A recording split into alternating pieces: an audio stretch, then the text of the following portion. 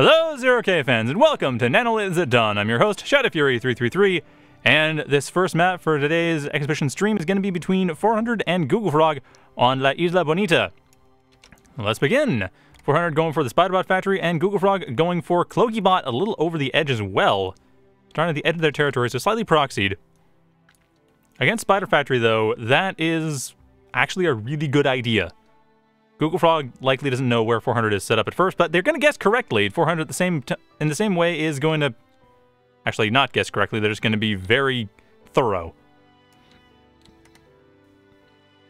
However, they should find out right about now. Like that, yeah, that should have been visible. Yeah, that would have been visible. So 400 and GoogleFrog both know where the other is, and at this point, I'd say GoogleFrog has the advantage just by positioning. I mean, 400, the main advantage they have from the Spider Factory is, of course, being able to go over cliffs.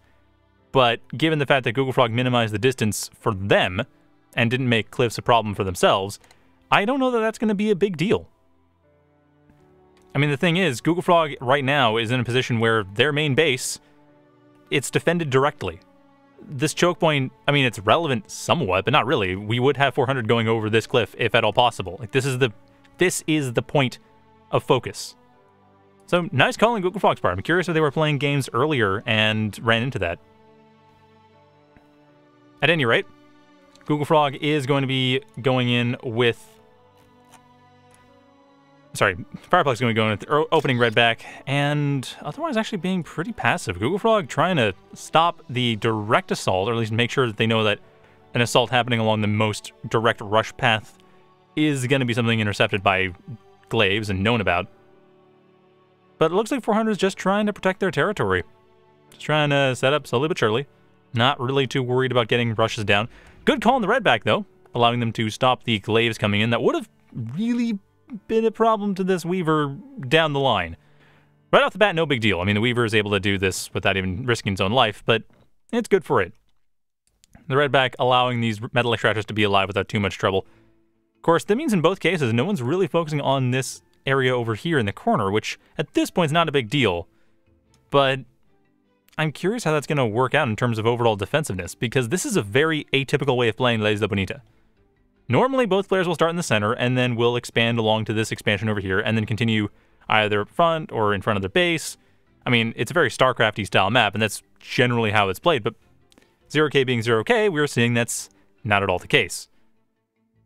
At this point, though, GoogleFrog getting a bit ahead in their economy.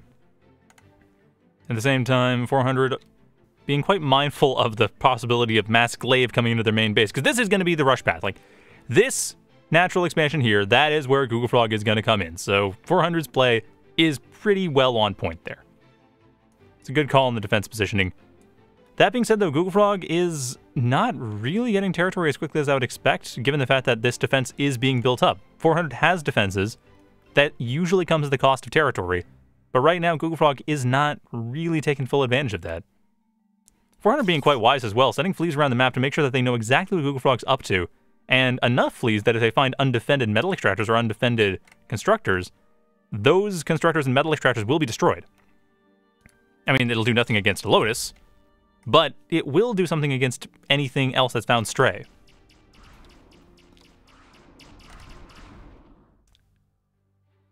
Unfortunately for 400, there goes all of their fleas, so GoogleFrog pretty much eliminating 400's ability to completely spy on them.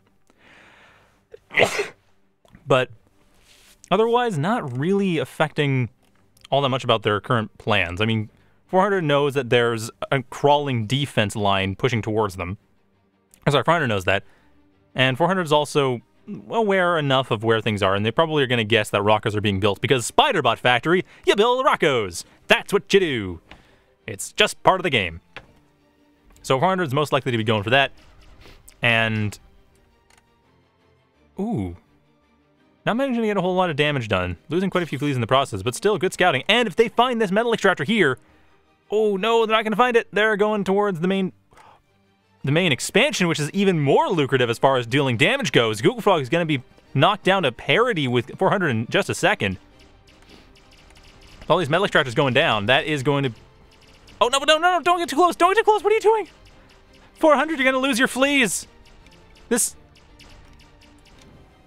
Like, these fleas are getting too close to the metal extractor. They're going to die the first metal extractor they kill. all 5 of them are going to be destroyed in like 2 seconds as soon as this is destroyed. Bam! There go all the fleas. Sometimes I wonder, like, if that mechanic is even worth having, because it seems like it just causes a lot of weird confusion. I mean, on the other hand, I guess you could say that for not paying attention, it causes punishment. Like, you know, the fleas were not attended to, so they got too close to the metal extractor, so they died because the metal extractor exploded. But that's like for metal extractors and caretakers, that seems like a bit of a weird thing to have. I don't know. It would be one of those things to discuss, but I don't really know that that's that great of a mechanic. It seems it just keeps coming up, and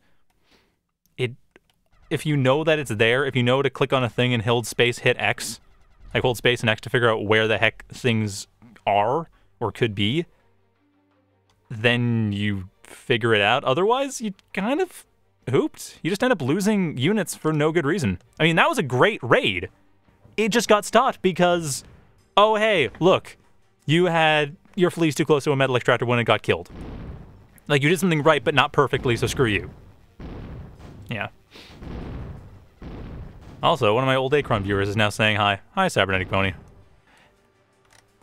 Yes, for those of you not aware, I used to cast a little-known game called Acron. It's a time travel RTS that's about as hard to follow as it sounds.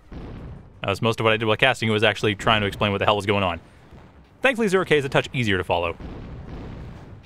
At any rate, Hermit's coming in here. Strong defensive option, too. I agree with the use of the Roccos overall, but the Hermits, I mean, the meta between Spider and Cloaky has revolved around the Rocco and around trying to deal with Rocco. I'm a bit surprised we aren't seeing mass fleas coming out here, though. We're seeing a lot of Hermits, which I still agree with to some extent. They aren't particularly slow units. They're particularly tough units. The Roccos will eventually wear them down, but if they're not focused on killing the Roccos, then that should be all right. If they go after the Roccos, then the Roccos would win. Which is why, there we go, there's the fleas. That's why you want to make fleas, so that you can deal with that stuff instead. As for everything else, GoogleFrog coming in with a couple Ravens over here to get rid of the Stardust. That's not a bad idea, but the better idea was the fact that the Ravens did take all of the defenders offline. Or at least use all their missiles, allowing the Glaives pretty much free reign over this entire section, though once again, Explosion's going to come through, take out a few Glaives. But at the same time, GoogleFrog losing the north or the southeast to the Hermits, because now the Hermits, they're going to go over the cliff here, and there's nothing to defend anything past this cliff. Not without going through the choke points here. So GoogleFrog hiding their worker, good plan. Still, though, managing to get quite a lot of pressure onto 400. 400 losing this expansion over the north is likely to be the last thing they're going to lose, since the southwest, or not last thing they lose, maybe they're going to lose the game if they aren't careful. But yeah, losing the Stardust here, that's pretty much opening up everything, leaving them fully vulnerable. They had no real depth to their defense. They had the one set of defenses with the Stardusts. They had nothing else beyond that.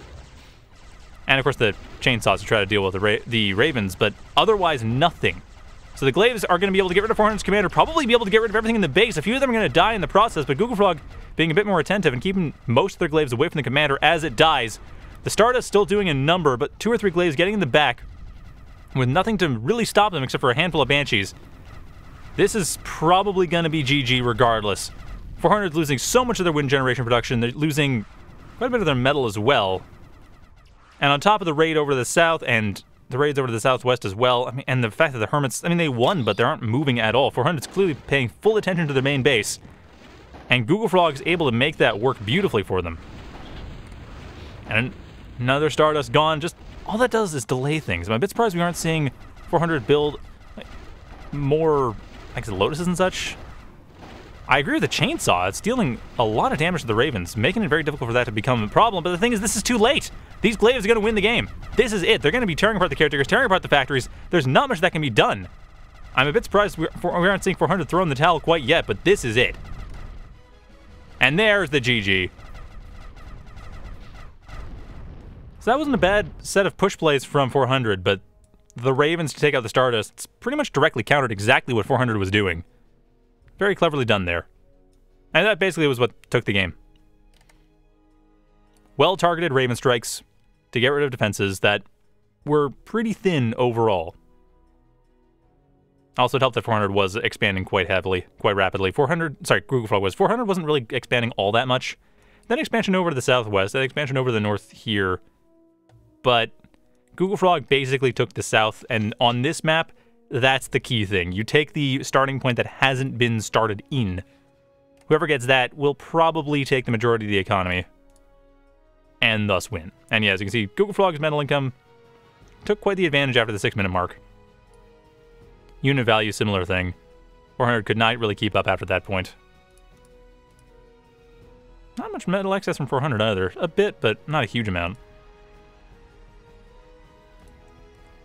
Yeah, overall, that was not a bad start, but really fell apart pretty quick near the end.